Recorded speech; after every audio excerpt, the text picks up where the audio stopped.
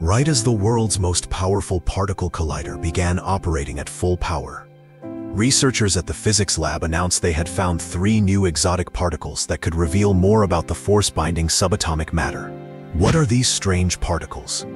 What do they mean for our picture of the universe? In this video, we break down the findings on these exotic particles recently announced by scientists at CERN. Now, with significant upgrades, it is primed to reveal new findings, detecting ghost particles called neutrinos for the very first time inside the world's most powerful particle accelerator. These ghost particles are so strange that trillions of them are passing through your body every single second. Understanding neutrinos could unlock answers to some of the biggest questions in physics, like what dark matter really is, and why the universe exists at all. Today, I'm breaking down exactly what this discovery means. Imagine a particle so small and so unwilling to interact with anything that it can pass through a light year of solid lead without even slowing down. That's a neutrino. Let me put this into perspective. Right now, as you're watching this video, approximately 100 trillion neutrinos are passing through your body every single second. You don't feel them. They don't harm you. In fact, neutrinos pass through the entire planet Earth with the same ease that light passes through a perfectly clear window. So what exactly are neutrinos? They're subatomic particles with no electrical charge, which is why they're called neutral particles, or neutrinos. Unlike electrons or protons that interact with electromagnetic forces, neutrinos are completely neutral. They also have almost no mass. Scientists at the Karlsruhe tritium neutrino experiment in Germany determined that neutrinos have a maximum mass of just 0.8 electron volts. To give you a sense of scale, that's approximately 10,000 times lighter than an electron, which is already incredibly tiny. We're talking about a mass of roughly 1.4 times 10 to the negative 36th kilograms. But here's what makes neutrinos truly fascinating. They only interact through 2 of the 4 fundamental forces in nature. They completely ignore the electromagnetic force and the strong nuclear force that holds atomic nuclei together. The only forces they respond to are gravity. This is precisely why they're so difficult to detect. Now you might be wondering, if neutrinos barely interact with anything, why should we care about them? Neutrinos are the most abundant particles with mass in the entire universe. Physicists estimate that neutrinos outnumber protons by a ratio of 1 billion to 1. They were created in enormous quantities during the Big Bang, and they're still being produced today in massive numbers. Stars like our Sun generate neutrinos through nuclear fusion. Supernovas exploding across the galaxy release tremendous bursts of neutrinos. Even radioactive decay here on Earth produces them. The reason scientists are so obsessed with studying neutrinos is because they carry pristine information about the universe. Think about it this way. When light travels through space, it can be absorbed, scattered, or distorted by dust, gas, and magnetic fields. But neutrinos, they just sail right through everything unchanged. This means a neutrino that reaches Earth from a distant supernova carries the exact same information it had when it left that exploding star millions of years ago. Now here's where neutrinos get even stranger. They don't just come in one type. Neutrinos exist in 3 different varieties that scientists call flavors. There's the electron neutrino, the muon neutrino, and the tau neutrino. Each flavor is associated with a corresponding charged particle, the electron, the muon, and the tau particle.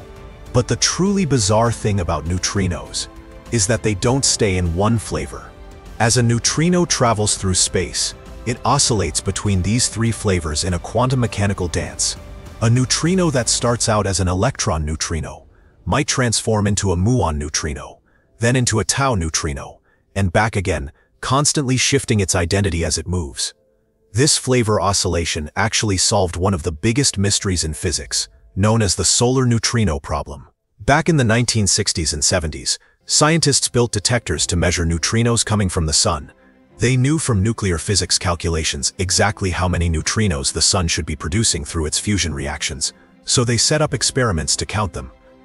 But there was a massive problem. The detectors were only finding about 1/3 of the expected neutrinos. This was deeply troubling. Either our understanding of how the sun works was completely wrong, or something strange was happening to the neutrinos on their journey from the sun to Earth. Scientists debated this mystery for decades. The solution turned out to be neutrino oscillation. The early detectors were only designed to detect electron neutrinos, which is the type produced by the sun's fusion reactions. But during the 8-minute journey from the sun to Earth, many of those electron neutrinos were transforming into muon neutrinos and tau neutrinos. The detectors were missing 2/3 of the neutrinos simply because they had changed flavors. When scientists finally built detectors capable of detecting all 3 neutrino flavors, they found the missing neutrinos. The total number matched the predictions perfectly. This discovery was so important that it earned the Nobel Prize in Physics in 2015. But neutrino oscillation created a new puzzle. According to quantum mechanics, particles can only oscillate between different states if those states have different masses. This means the 3 neutrino flavors must have slightly different masses. But the standard model of particle physics originally predicted that neutrinos should be completely massless. The fact that neutrinos have mass, even though it's incredibly small, proves that the standard model is incomplete. There's new physics beyond what we currently understand, and neutrinos are pointing us toward it. This is why scientists are so eager to study neutrinos in every possible way. Each new method of detecting and measuring them brings us closer to understanding what lies beyond our current theories. And that brings us to the incredible breakthrough at the Large Hadron Collider. The Large Hadron Collider is the world's largest and most powerful particle accelerator. It's a circular tunnel 27 kilometers in circumference, buried 100 meters underground on the border between France and Switzerland. Inside this massive ring, protons are accelerated to 99.9999% the speed of light, before being smashed together with tremendous energy. These collisions recreate conditions that haven't existed naturally since microseconds after the Big Bang. The LHC is famous for discovering the Higgs boson in 2012, which was the last missing piece of the standard model. Since then, it has discovered approximately 60 previously unknown hadrons, which are composite particles made of quarks. But detecting neutrinos inside the LHC, that was considered nearly impossible. Here's why it's so challenging. When protons collide in the LHC, they produce an enormous spray of particles flying in all directions. Among these particles are neutrinos, but they immediately zip away at nearly the speed of light, without interacting with any of the detector equipment. It's like trying to photograph invisible ghosts that move faster than your camera's shutter speed. Traditional particle detectors at the LHC work by measuring how particles interact with layers of sensing material, but neutrinos just pass straight through without leaving a trace. Scientists knew neutrinos were being produced in the LHC collisions. The physics predicted it, but actually detecting them required an entirely new approach. This is where the PHASER experiment comes in. PHASER stands for Forward Search Experiment, and it represents a completely innovative strategy for catching neutrinos. The PHASER team realized something crucial. While neutrinos produced in the collisions scatter in all directions, there's a specific location where neutrino density would be highest, directly in line with the beam direction. 480 meters away from the collision point, neutrinos would be concentrated in a narrow cone. If you placed a detector in exactly the right spot, you might actually catch some of them. But location alone wasn't enough. The detector itself needed to be revolutionary. The team developed something called PHASER-NEW, specifically designed to detect the incredibly rare interactions of neutrinos. Here's how it works. PHASER-NEW consists of alternating layers of 2 different materials. The first material is dense metal plates made of lead and tungsten. These are some of the heaviest elements available, packed with atomic nuclei. When a neutrino passes through this dense material, there's a tiny probability it will actually collide with one of those nuclei. When this rare collision happens, it produces other particles as byproducts, particles that can be detected. The second material is what scientists call emulsion. This works similarly to old-fashioned photographic film. When charged particles pass through the emulsion, they leave behind microscopic tracks, like footprints in snow. These tracks can be developed and examined under powerful microscopes. So here's the complete process. Neutrinos stream through the PHASER-NEW detector. Most pass straight through without interacting. But occasionally one neutrino will strike a nucleus in the metal plates.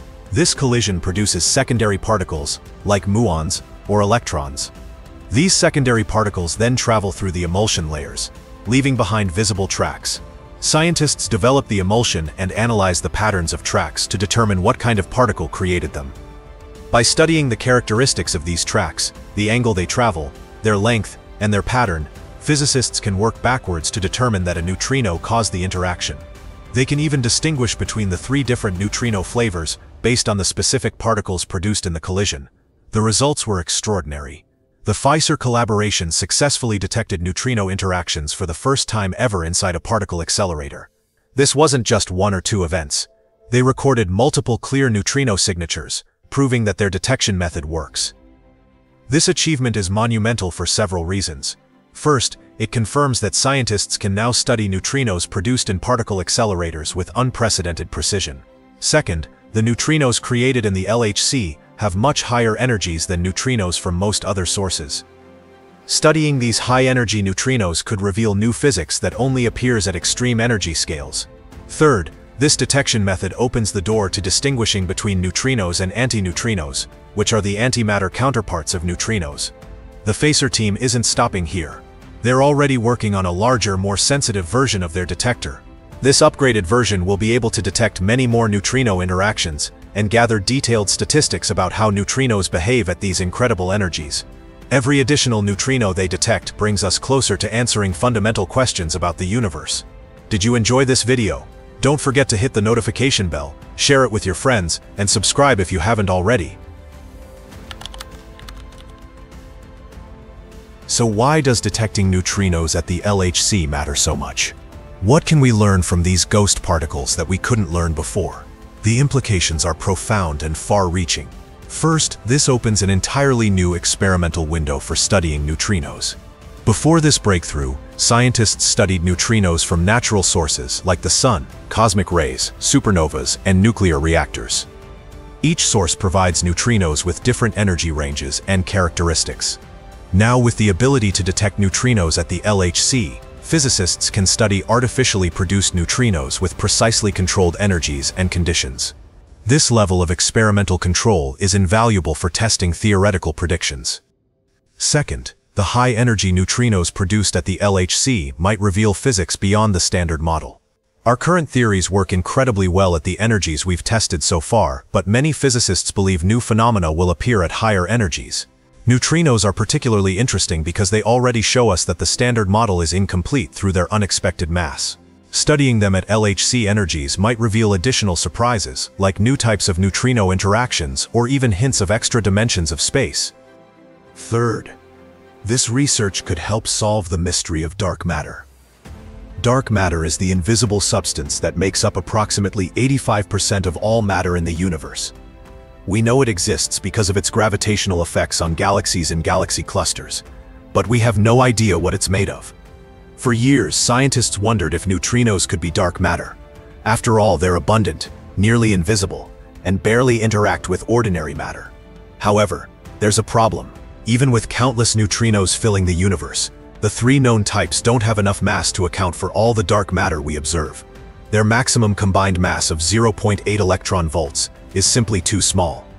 But what if there are additional types of neutrinos we haven't discovered yet? Some theories predict the existence of sterile neutrinos, hypothetical particles that don't interact through any force except gravity. If sterile neutrinos exist and have more mass than ordinary neutrinos, they could potentially explain dark matter. The LHC neutrino detection capability gives scientists a new tool to search for these sterile neutrinos. By carefully measuring the properties of neutrino interactions at high energies, physicists might find evidence of these hidden particles. Even if sterile neutrinos aren't the answer to dark matter, understanding neutrinos better will help us narrow down what dark matter could be. Fourth, this research connects to one of the deepest mysteries in cosmology. Why does the universe exist at all? According to physics, the Big Bang should have created equal amounts of matter and antimatter. When matter and antimatter meet, they annihilate each other in a burst of energy. So the universe should have destroyed itself almost immediately, leaving nothing but radiation. Yet here we are, in a universe made almost entirely of matter with very little antimatter. Something must have caused a slight imbalance, creating just a tiny bit more matter than antimatter. That excess matter is everything we see today. All the stars, planets, and galaxies. Neutrinos might be the key to understanding this asymmetry. Scientists are investigating whether neutrinos and antineutrinos behave slightly differently in ways that could have tipped the balance in favor of matter. The ability to study both neutrinos and antineutrinos at the LHC brings us closer to testing these ideas. Finally, every new detection method and every new piece of data about neutrinos brings us closer to a more complete theory of physics. The Standard Model has been incredibly successful, but we know it's not the final answer. It doesn't include gravity. It doesn't explain dark matter or dark energy. It doesn't tell us why neutrinos have mass or why there are exactly 3 generations of particles. Somewhere beyond the Standard Model lies a more fundamental theory that unifies all the forces and explains all the particles. Neutrinos are one of our best guides toward that ultimate theory.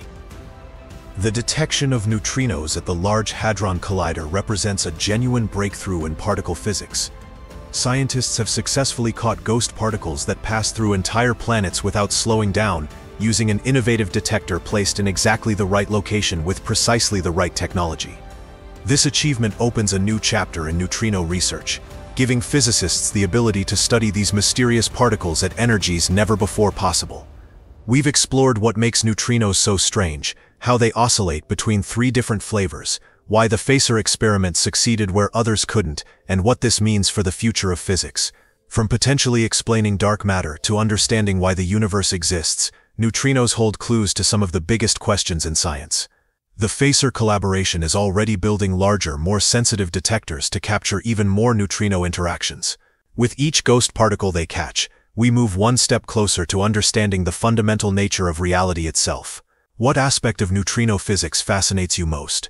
Are you more intrigued by their ghost-like properties, their potential connection to dark matter, or their role in the matter-antimatter asymmetry?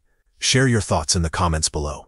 If you found this deep dive into cutting-edge physics valuable, make sure you're subscribed so you don't miss future videos exploring the mysteries of the universe. Thanks for watching, and I'll see you in the next one. Thanks for being with us. Leave a comment, like to show your support, and remember to hit that subscribe button for more exciting videos. See you next time.